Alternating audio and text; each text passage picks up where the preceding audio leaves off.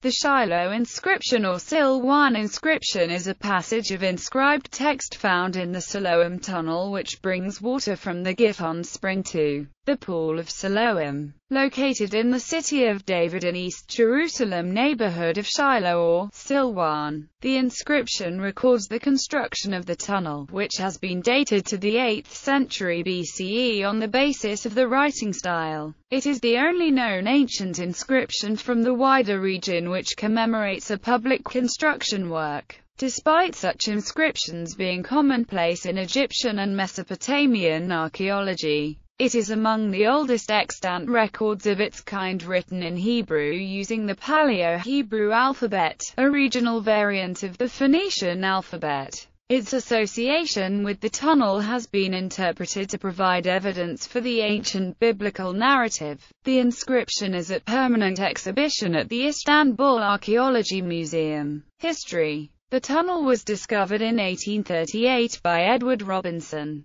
Despite the tunnel being examined extensively during the 19th century by Robinson, Charles Wilson, and Charles Warren, they all missed discovering the inscription, probably due to the accumulated mineral deposits making it barely noticeable. According to Easton's Bible Dictionary, in 1888, a youth wading up the tunnel from the Siloam pool end discovered the inscription cut in the rock on the eastern side, about 19 feet into the tunnel. The inscription was surreptitiously cut from the wall of the tunnel in 1891 and broken into fragments which were recovered through the efforts of the British consul and placed in the Istanbul Archaeology Museum. The ancient city of Jerusalem, being on a mountain, was naturally defensible from almost all sides, but its major source of fresh water, the Gihon spring, was on the side of the cliff overlooking the Kidron Valley. The Bible records that King Hezekiah, fearful that the Assyrians would lay siege to the city, blocked the spring's water outside the city and diverted it through a channel into the Pool of Siloam. Translation. As the inscription was unreadable at first due to the deposits, Professor Archibald Sayce was the first to make a tentative reading, and later the text was cleaned with an acid solution making the reading more legible. The inscription contains 6 lines, of which the first is damaged. The words are separated by dots. Only the word Sada on the 3rd line is of doubtful translation, perhaps a crack or a weak part. The passage reads, "The tunnel. And this is the story of the tunnel while the axes were against each other and while 3 cubits were left to cut.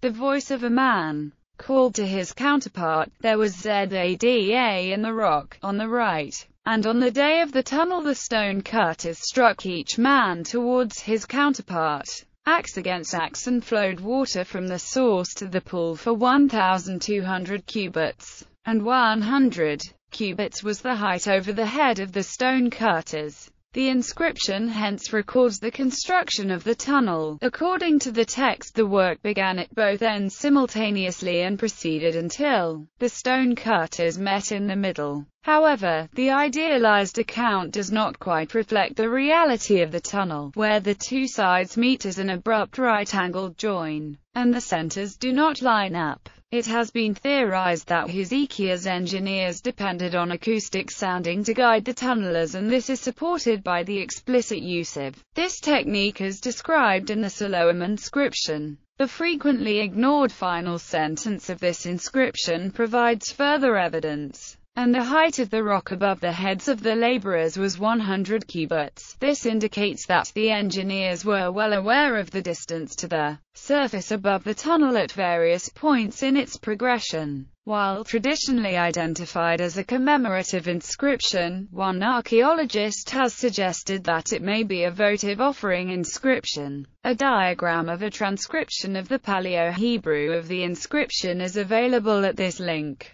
Possible exhibition in Israel. In 2007, Jerusalem Mayor Urilu Polyansky met with Turkey's ambassador to Israel, Namik Tan, and requested that the tablet be returned to Jerusalem as a goodwill gesture. Turkey rejected the request, stating that the Siloam inscription was Imperial Ottoman property, and thus the cultural property of the Turkish Republic. President Abdullah Gül said that Turkey would arrange for the inscription to be shown in Jerusalem for a short period. Bibliography: Conrad Schick, Phoenician inscription in the Pool of Siloam, Palestine Exploration Fund Quarterly Statement, 1880, pp. 238-39. Archibald Sayce, The Inscription at the Pool of Siloam, Palestine Exploration Fund Quarterly Statement 13.2. 69-73, The Ancient Hebrew Inscription Discovered at the Pool of Siloam in Jerusalem, Palestine Exploration Fund Quarterly Statement 13.3, 141-154. H. B. Waterman, The Siloam Inscription, The Hebrew Student, Volume 1, No.